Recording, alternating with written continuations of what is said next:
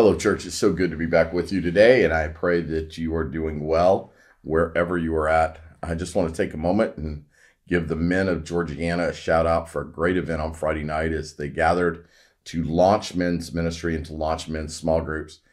It is a passion of my heart, if you will, to see men come to know Christ, because as I think our men grow in their discipleship, as they grow in Christ, so it goes in our community for the better. So again, a huge shout out to Jay Johnson, our men's ministry leader, to your associate pastor, Ryan, who's done a marvelous job, and to their leadership team. So thanks, guys, for doing that. So today we're going to do a quick overview of chapter 4 before we unpack the chapter in the coming weeks. So one of the themes of chapter 4 is really what we call at Georgianna family business. So Paul gets to the end of his letter. He's handled a number of issues. He's done some teaching. There's been a little bit of theology. And then now he's going to handle some family business around the concept and theme of unity.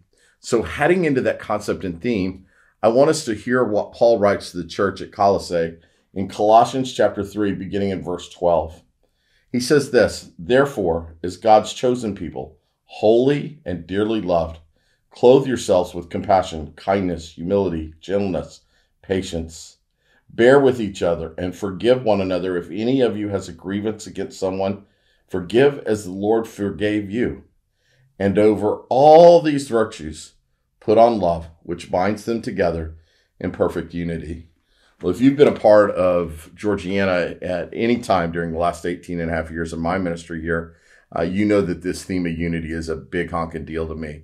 Literally the words, the Greek words that form the word community, come from a word for common and then unity. So community is nothing more than common unity, us coming together.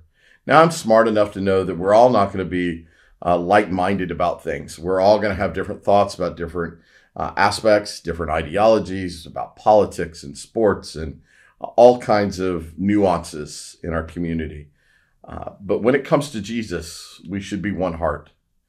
We should be unified as it relates to all things Jesus, and that should be able to bind us together, whereas the things of the world want to tear us apart.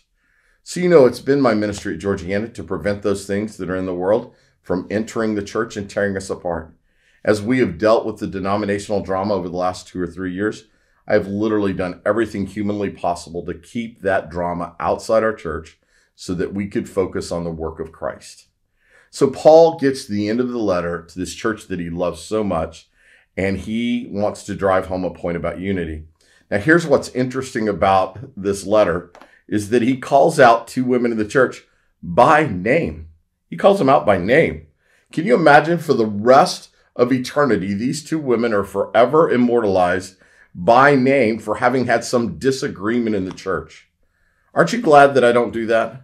Aren't you glad that I don't stand up and say, Mr. and Mrs. X didn't tithe last week, or, hey, we had somebody sign up for an event, but then they didn't show up. And, it's a different leadership style that Paul has in that day than certainly I think I do. But I think it's such a big deal to him that he calls them out and then invites the community to intercede and bring them back together.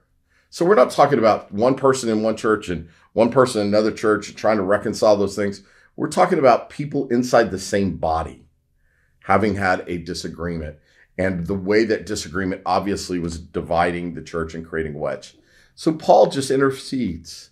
So we're going to find over the next coming weeks, not only this drive for unity and this concept of discipline, if you will, but also his need to handle some family matters within the church, some final encouragement for the church at Philippi.